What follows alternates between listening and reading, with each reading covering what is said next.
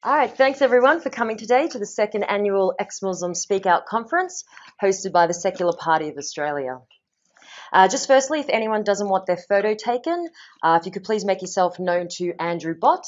Just pop your hand up, Andrew, so he'll pop a yellow sticker on you, and your image will not be used today. All right, so just firstly, toilets are located down the hall and off to the left, and if you can please put your phones on silent. Refreshments will be served approximately 3 p.m. and if we can keep questions to the Q&A section after tea time. All right, so we have a great lineup today of credible, knowledgeable and informative speakers, which I'm sure you are going to find very interesting. Our first speaker, Armin Navabi, has flown all the way from Canada. Armin is an ex-Muslim atheist activist, founder of the world's largest community of atheists called Atheist Republic with over 2 million followers on Facebook, and an author of the excellent book, Why There Is No God. You are welcome to buy a signed copy of this book for only $25. All the proceeds will go to supporting Spartacus, an ex-Muslim who fled Pakistan and is now waiting in Nepal for his fate to be decided. We welcome Armin.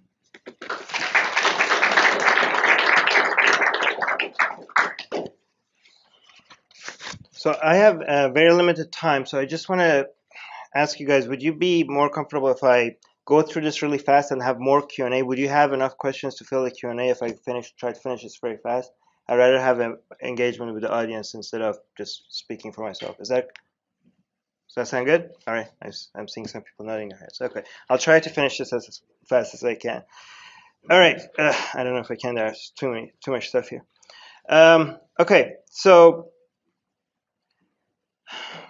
we have been, and by we I mean me, myself, and some of the rest of the speakers here, and also a lot of people that are not here from the ex-Muslim community, have been doing a lot in the past 5 years to get a lot of discussions that were not really tolerated by anybody from any side to normalize it and to have discussions that nobody wanted to have.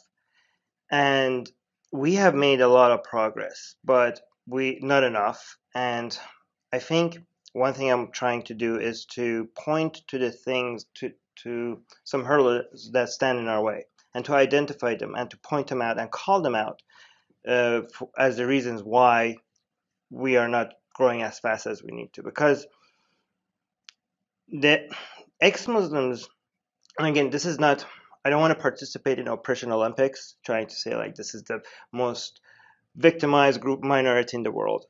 And I know that happens way too much. But it is one of the worst. If not, I'm not saying it's the worst. Obviously, there's so many different groups of people that we need to protect, and all of them deserve protecting. But the amount of support that this community gets compared to the amount of shit that they have to deal with is completely off balance. And this should be the human rights movement of our time. There's not that many other groups of people that you could name 13 countries that the punishment for their existence is death. And it's amazing to me that this hasn't become mainstream yet. And it's starting to, thanks to people like Rahaf, but not fast enough. So what is holding us back? One main reason is the atheist community itself, because many people within the atheist, and there's a lot. I don't even know if I could go through all of them, but a lot of people within, and this is a problem not just for the ex-Muslim movement, is for all things atheism related when it comes to getting together and doing any work done. A lot of atheists have this, are very sensitive about building any kind of community, because they think like, oh, you're building another church. This looks like another community. Like as soon as 4 people get together and try to do something, like, oh, it's a church. Well, like, what the hell are you talking about? Like, what if we get together and start cooking and sharing recipes? Is that a church? Like, since when did religion have a monopoly over a community? this is actually the con that religion tries to sell, that without religion you're not going to have community, you're not going to have people support, some people need it, and atheists buy into that. We need to reclaim that from them. I mean, gay rights activism, for example, they got together, and at least in Western countries, they have made a lot of progress, not enough yet, but a lot of progress by getting together. And a lot of people are like, oh, you're changing the definition of atheism if you get together. Like, did gay rights activists change the definition of what it means to be gay just because they got together and fight for their rights? No. And you don't have to be, just like you don't have to be gay to fight for gay rights. And many people that are homosexual are not involved in gay rights movements. Same thing with the atheist movement. You don't have to be an atheist to fight for atheists, but many atheists are not part of the atheist rights movement. Being an atheist is separate from being an atheist rights activist. They're separate things. We're not changing anything about what it means to be an atheist. There are a lot of examples for why we need to build a community. There's not that much support out there for us. When Christians are discriminated against, when Jews are discriminated against, when Muslims are discriminated against, there's some very powerful organizations and groups taking care of them. And not that they shouldn't, like, that's great, they need that, but there's not that much for atheists. Like, to be fair though, there's the International Humanist and Ethical Union. They helped the Atheist Republic, the Malaysian, what happened to the Atheist Republic Malaysian consulate in Kuala Lumpur when the government tried to hunt them down simply because they got together and had a drink, and apparently that was not acceptable. So a deputy minister said that is against their constitution, and they need to be hunted down. And the International Humanist Ethical Union was one of the only human rights groups out there that actually brought this all the way to the UN, which was amazing. But if it was any other group, this would be headline news. If any other government in the world said something similar, we need to hunt down the Christians. Like, even Trump doesn't go as far as saying we need to hunt down the Muslims. Hunt down the Muslims. Imagine if somebody said that. Or somebody said we need to hunt down the Jews. This would be international news everywhere. Even in Saudi Arabia and Iran, which do discriminate against Muslims and against Christians and Jews, no government official will go on record and say we need to hunt down the Jews or we need to hunt down the Christians. But a country as modern and as advanced as Malaysia, is supposed to be a tolerant Islamic country, the deputy minister gets to go there and say we need to hunt down the atheists, and he still keeps his job. There's not that much controversy. Only among atheists there's something like, oh wow, he said that, but there's nothing else. Why there's not much else? So, I mean, if that doesn't show you that we need community, I don't know what else will. Some other groups that do deserve some credit, like, I don't want to say that nobody's talking about it, like Secular Rescue, the IHEU that I mentioned, Atheist Refugees in Germany. But they're very small compared to what other groups have as support. And again, I'm not saying they don't deserve support, obviously. I just say, why don't we have something similar? Another thing from the atheist community when it comes to ex-Muslims specifically, and I was mostly just general with atheists, but when it comes to ex-Muslims, they, especially atheists in free countries, right? They shy away from, attacking Islam or saying bad things about Islam. And one thing this Rahaf story made it clear was how sensitive people still are about this. Like, a lot of media coverage did mention that Rahaf was an atheist, an apostate, she abandoned Islam. But you can see how a lot of them wouldn't go mention that. Like, they mentioned that she has,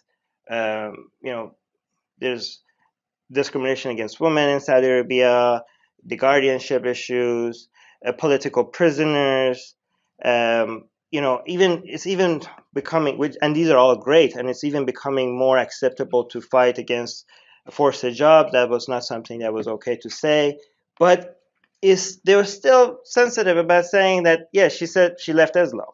She didn't like Islam. She was an atheist, open atheist. And that was the main reason why she was being targeted more than anyone else. I mean, all those other issues are important, but you are really get put on the spot if you openly announce yourself as an atheist in an Islamic country like Iran or Saudi Arabia.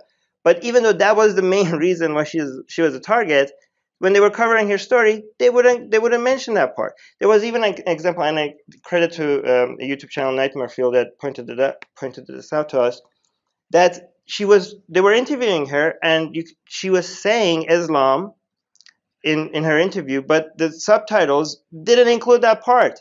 She was talking about her atheism and the fact that she left Islam, but the translation, no, that's too sensitive. I think that was in Sweden, if I'm not mistaken. And like another example, what the shit that we have to deal with.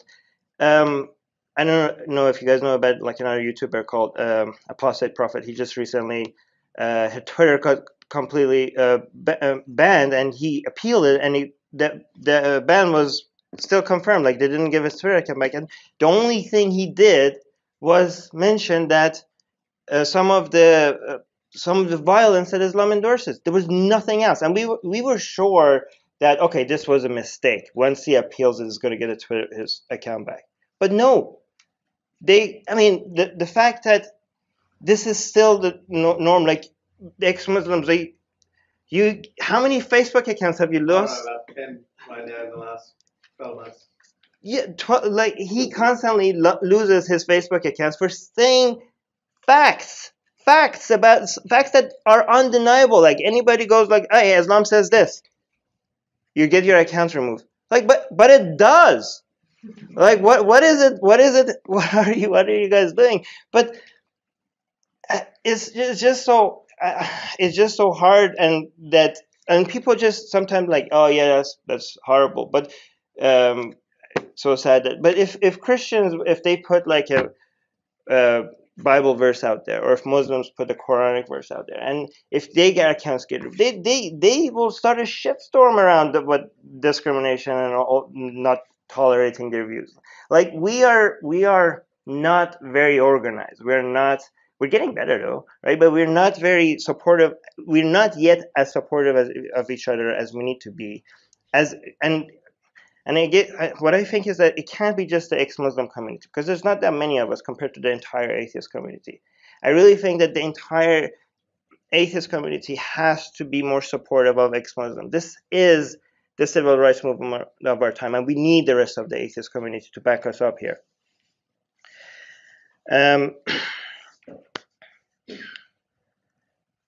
One reason why I think that a lot of even atheists are a little bit sensitive about supporting ex-Muslims. You hear it a lot, like, hey, I like what you're doing, but I'm not going to say it publicly and say, well, you do you, good job. Like, I'm going to support you with that.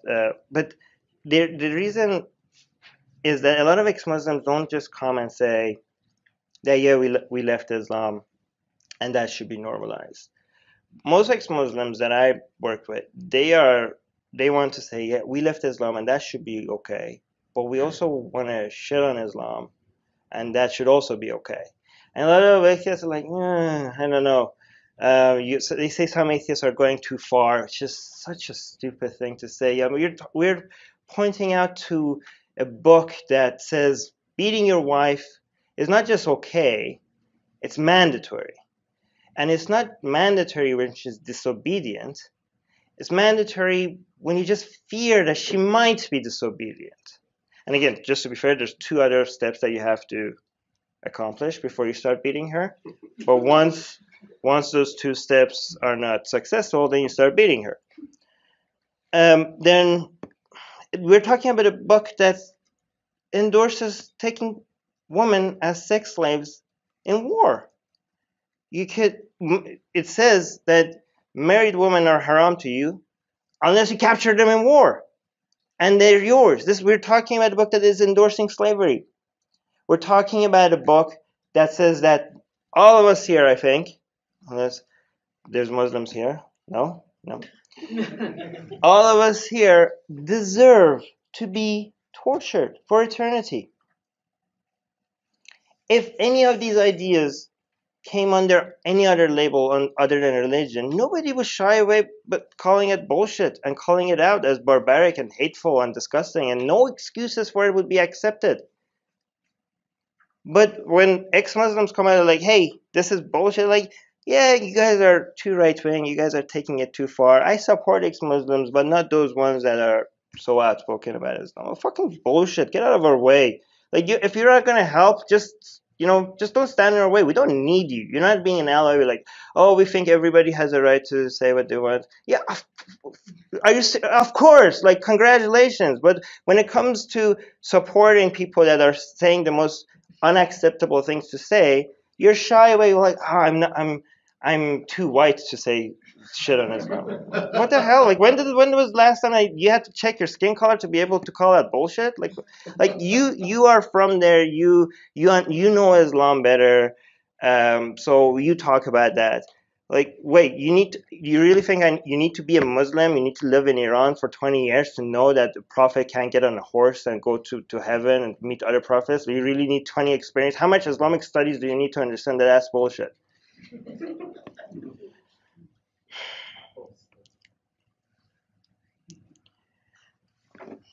Another thing that, and I know some other panelists here disagree with me, which is fine, but I think one major hurdle in our way is also this idea of Islamic reform, which is the suggestion that, I think it's also another way of being, thinking people are too sensitive, maybe shouldn't be outright against Islam, maybe there's another way we could make it a little bit better.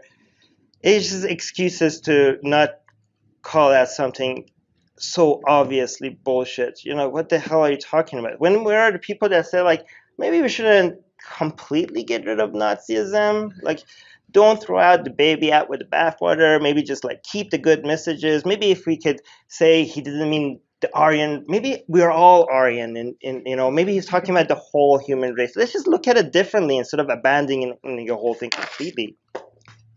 Never mind, I don't need that. And even, again, I saw with this whole Rahaf story coming out, some people, instead of calling her an atheist apostate and somebody that has left Islam, some people are referring to her as, like, reformist with Muslim origin. No, she's an atheist. What the hell are you talking about? She's not. She completely. And I think I wouldn't be surprised if some people that are close to her now are trying to be like, maybe you should tone it down a little bit. Like, shame on anybody that's telling her that right now, if they are saying. And I'm glad that she wasn't, at least for some time. I don't know. But these stories, and the more people come out as atheists, they are helping us. They are helping us. They are normalizing being atheists. They're normalizing saying no to an ideology that everybody should say no to. And don't misdirect the conversation to something else. We are, if they're helping more of us be accepted and more of us, even by Muslims, that's the thing, and we need to focus on the aspect of this that is the most demonized, not on the stuff that already has made a lot of progress. I mean, focus on that as well. I don't know, but just don't ignore the part that needs the most attention. I mean, not we, at least I don't know. I'll talk to you guys later. I don't want Islamic reform, right? This is, I mean, people in Saudi, like ex-Muslims in Saudi Arabia, ex-Muslims in Iran, activists that do exactly what we're doing in Bangladesh, in Pakistan, in Malaysia, in Indonesia, in Egypt. They are risking almost everything to be able to say to a backward, barbaric bullshit ideology that deserves no place in the modern world.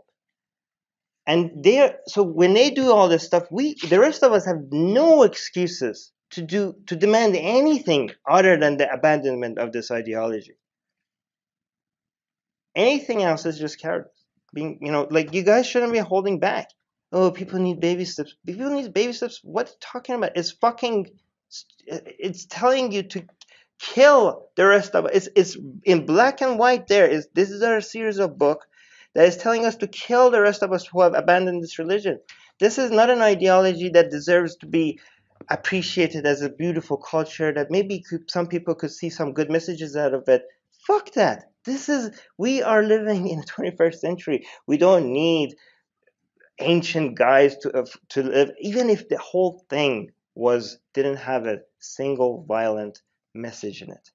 The fact, just promoting the idea that people that wrote books about societies, about the best way of living, about the universe, people that lived in a time that had no idea about how any of this shit works, and just promoting the idea that those books can be now used as a guide to life, even if it doesn't have any violence or hate in it, that idea should just be thrown out.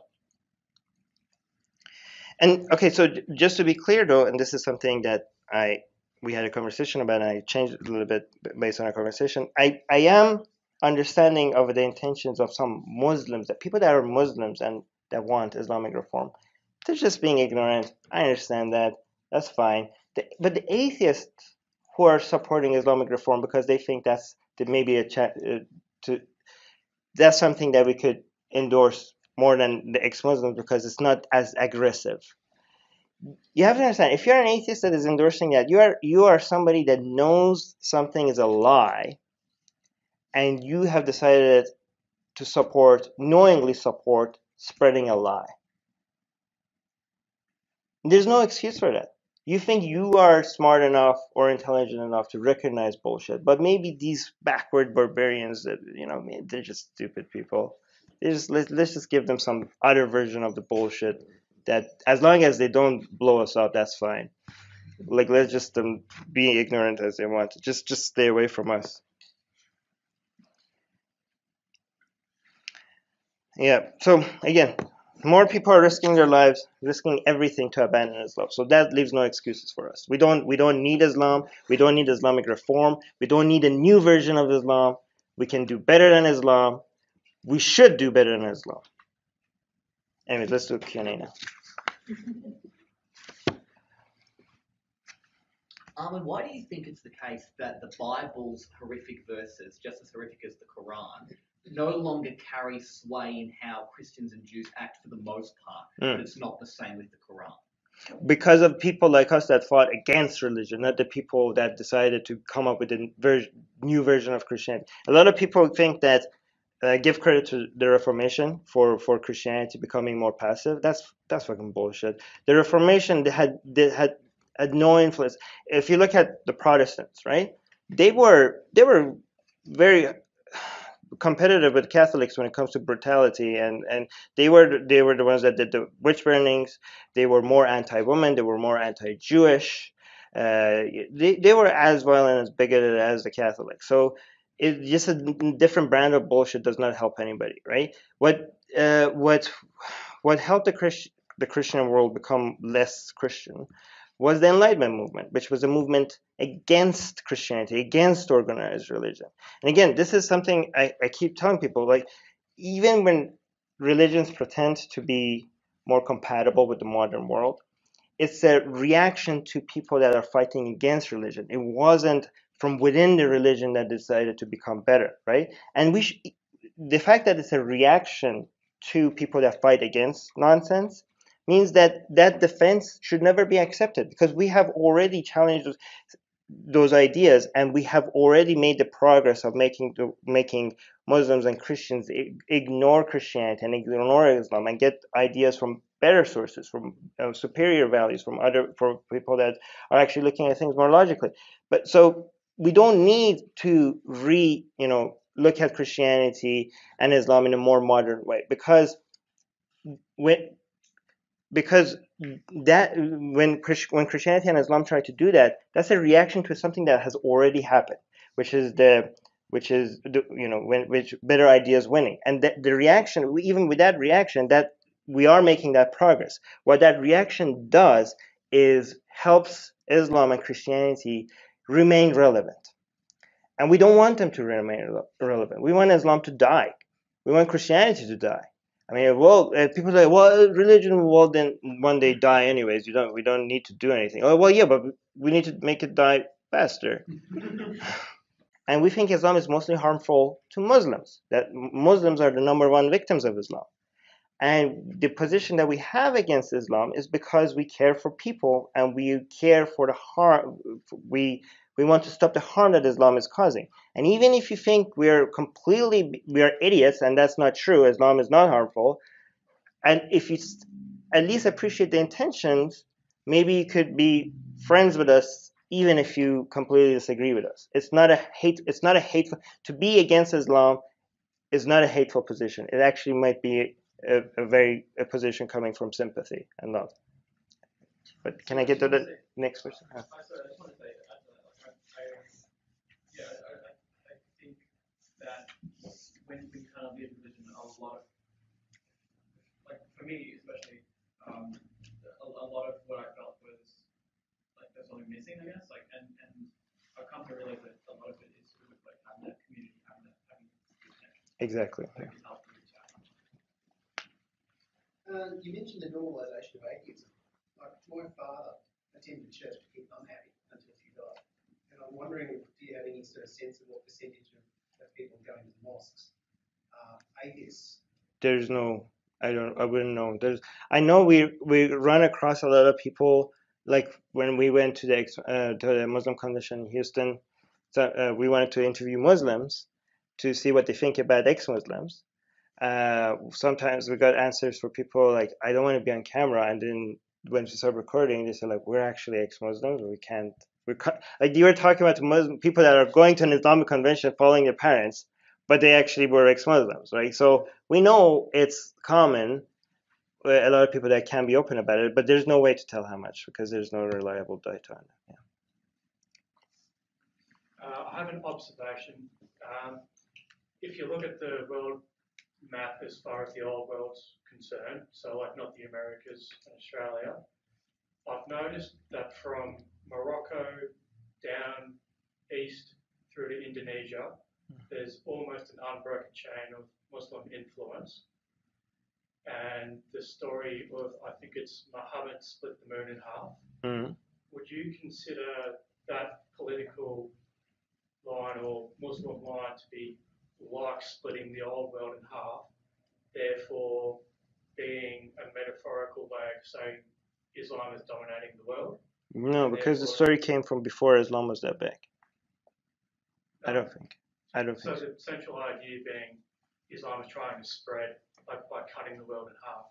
I don't think so. I think Muslims, when they had when the Quran, at first, I mean, the main miracle in the Quran was supposed to be that the Quran is already a miracle above all miracles because it's beautiful. I don't know how that works, but I think they felt like, Moses has fire raining from sky. Jesus brought dead people back from, brought them back to living. I guess a book is not enough. Okay, we split the moon, like splitting the sea. I think splitting the sea by Moses. I think it was just like adding something to the story that makes it more miraculous, more impressive than just a book as a miracle. Atheists are under attack in many places. If they were Christians, their voices would be heard. If they were Jews, their voices would be heard. If they were Muslims, their voices would be heard. But they are atheists, and not many seem to be listening. Let's make it difficult for them to ignore us. We have built a global community, and now we are tearing down geographic, cultural, and language barriers so we can find each other and support each other. In the last decade, we have built the largest atheist community in the world. Now we're doing the same in other languages. With your help, we have started Atheist Republic in Persian and Arabic. انضميت مؤخراً لأسرة Atheist Republic وحيصير عندي بودكاست باللغة العربية. As we grow, we can dedicate more time, staff, and resources to start doing the same in Spanish, Portuguese, Malay, Bengali, Urdu, Hindi, and other languages. We are providing community, support, informative content, and amplifying the voices of those who need protection, especially in countries where people feel isolated simply for their lack of belief. We want to be there for them, and we are only getting started. Help us get there. Check in the description for ways you can support our projects.